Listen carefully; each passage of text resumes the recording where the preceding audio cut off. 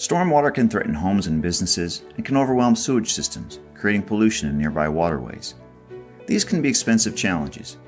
As communities look for solutions to these challenges, many are embracing the cost-saving benefits of green infrastructure.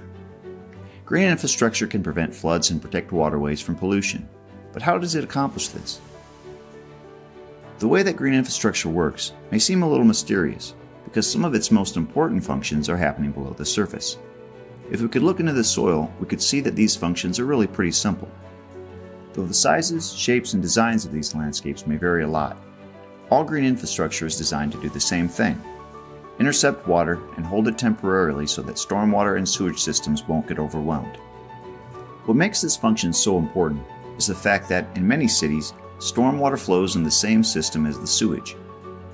When too much stormwater enters these combined systems, the sewage treatment plants may not be able to keep up, causing untreated sewage to overflow into waterways, back up into basements, and flood into streets.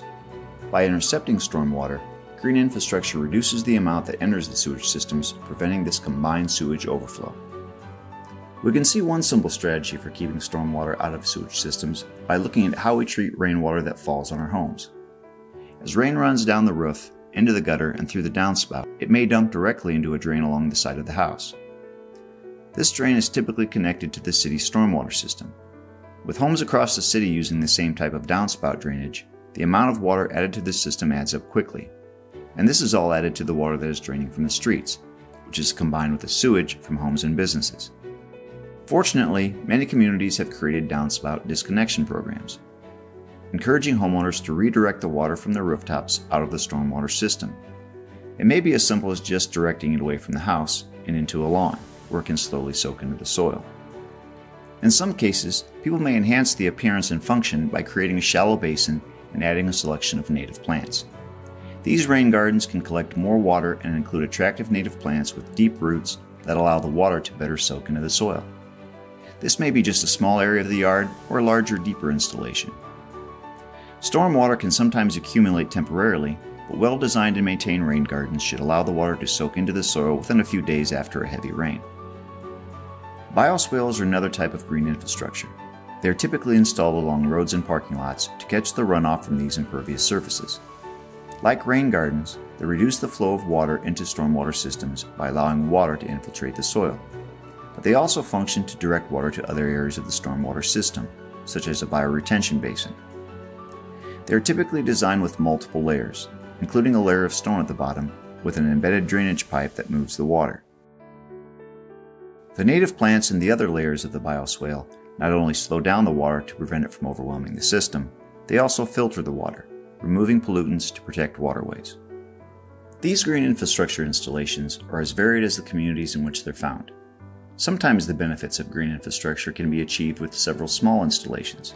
Sometimes it's a combination of various types and sizes. It must be customized to meet the demands of the area where it is built, so don't expect any two to look exactly alike.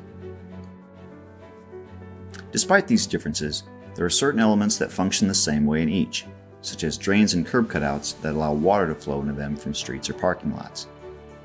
Some green infrastructure is designed with overflow outlets to handle more severe rain events. When water exceeds a certain level, it reaches these outlets and is directed elsewhere so that it won't cause flooding. These overflow outlets may direct the water to the conventional stormwater system, or they may overflow into another part of the green infrastructure system. Some green infrastructure may include stone that prevents erosion by slowing down fast-moving water. As with other kinds of infrastructure, green infrastructure requires maintenance. This maintenance may include occasional trimming and weed control, but it also involves checking the stone, curb cutouts, and overflow outlets to make sure that water is moving into and out of the areas it was designed to do. With this maintenance, green infrastructure can do its job of intercepting and temporarily holding water, protecting homes, businesses, and waterways.